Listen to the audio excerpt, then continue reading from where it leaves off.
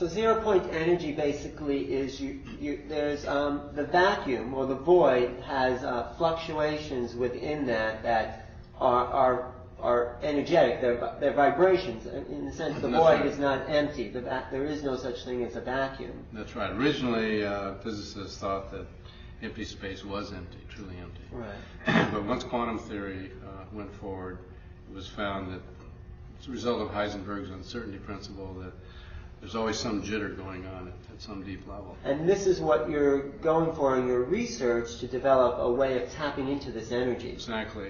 When you calculate how much energy is in there in a region of space, Feynman and others have said, well, it's at least the order of nuclear energies, even in, quote, empty space. So it's a case of trying to find out how to collect the energy. Well, how close are you to actually getting to this, I mean, like you said, like we talked about earlier, Edison, he experimented with 1,200 different elements or materials before he got tungsten to create the light bulb. I mean, in fact, in our proposals to our investors, we actually use the Edison story to point out, this may take a while. There are 4 or 5 techniques in principle whereby we see it might be doable. But we're still basically, anyone working in this field is still looking for the right engineering setup, the right construction to do it. It turns out that this effect in general, you get the most energy at very small levels. So it may require a lot of nanomachining or something. And so unfortunately it's not like a big fire that you could just ignite macroscopically. Well, are you confident that it will happen, that you will be able to get what you're going for? I'm confident that eventually we will. What I'm not confident about is stating a specific timeline. I certainly hope it's within my lifetime, and I expect it to be within my lifetime. Have you had remote viewers look and see what this substance is, or possibly, using some of these other areas to kind of tune in? Right. Because it's... Actually, I haven't, although some have volunteered that they've looked on their own and they sent me data, but it's still not specific enough.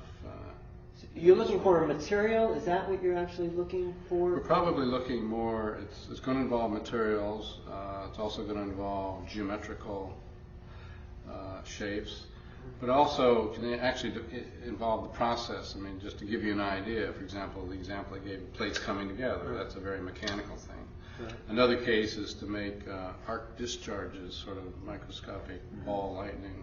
Right. And there you get a plasma that gets squeezed, very similar. In other cases, you're setting up bubbles in liquids with sound waves, and then the bubbles collapse, and there's a possibility that that also would release 0 point energy. Schwinger is a Nobel Prize laureate, wrote a number of papers where he felt that could be a mechanism that might show up in some of the medicine. So all these different approaches are like wildly different from each other. You've got plates, you've got electrical discharges, you've got bubbles being created in liquid. Others we've looked at involve gases. So 0 point energy vacuum, it's a medium that things can travel through, right? The fluctuations are kind of like, let's say, water. Or water molecules. It's sort of like looking at the electrical or electromagnetic equivalent of the froth at the base of a waterfall. Just a lot of random motion. That's why generally we don't notice that it's there, because it's all random, and therefore any effect in any given direction is going to be canceled out by effect in an opposite direction. This vacuum fluctuation energy, which I'm concentrating on the electromagnetic part, actually there are other parts also, have all wavelengths and frequencies. So that means that not only is it wavelengths of a few centimeters or something, but there are wavelengths that are as big as the universe. So in that sense, we are not just figuratively or metaphorically, but we are literally in touch across the universe, because our atoms are bathed in this sea of energy that includes all these wavelengths, some of whose wavelengths stretch out, across the solar system or whatever. Well, there's something behind it. There's another more subtle layer. Let's say there is this, foam that exists, and then something is generating. Actually, this is an area that I and my colleagues at the Institute for Advanced Studies are looking at right now, because even when you say, okay, I've got 0-point energy, say, well, what exactly is that? Well, it's electromagnetic. Well, what do you mean it's electromagnetic? Well, it's got electric fields, it's got magnetic fields, and waves. And okay, well, what is an electric field? A wave in what? Right. And so, in some sense, unless you just want to draw the line and say, yeah, it's mathematically it works, I'm not going to worry about it.